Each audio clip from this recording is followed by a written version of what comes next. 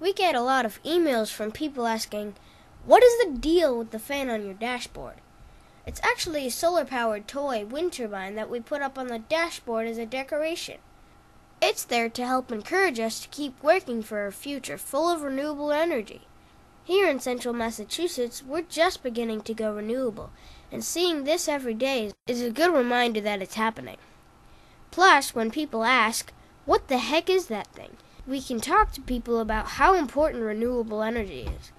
You can buy one online for about $40. Just do a search for desktop solar wind turbine.